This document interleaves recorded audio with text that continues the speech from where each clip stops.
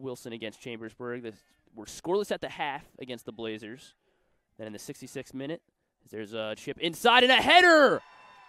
How about that? Charlie Olsen connecting in the 6th minute, only 6 minutes in.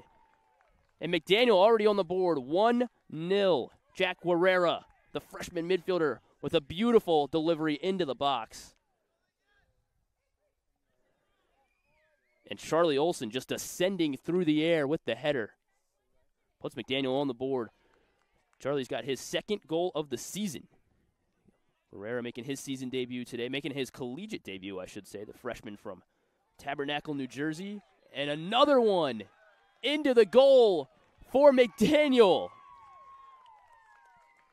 Parks Tolton this time, the sophomore from Frederick, Maryland. McDaniel all over this one, early 2-0.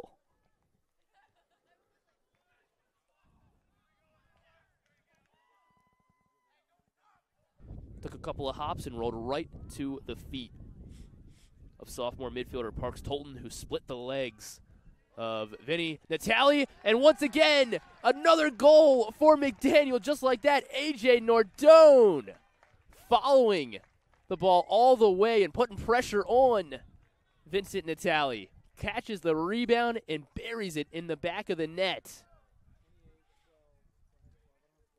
Great job by the McDaniel offense, keeping the pressure on. They tried to play it back to Natali, and Natali could not get rid of it quick enough. A.J. Nordone. Guerrera trying to come up with the tackle.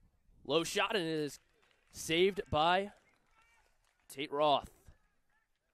Roth makes his 2nd save of the game, and the 2nd save of his collegiate career as well. The far left corner, that's Guerrera.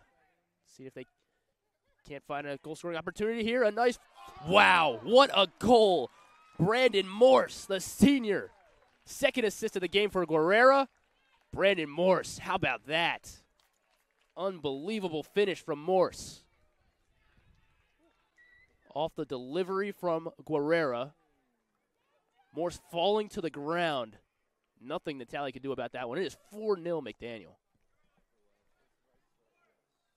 Unreal stuff from Brandon Morse there. But a lot to be excited here for McDaniel and the Green Terror. They are going to walk away today in the home opener with a 4-0 win over Wilson and the Phoenix.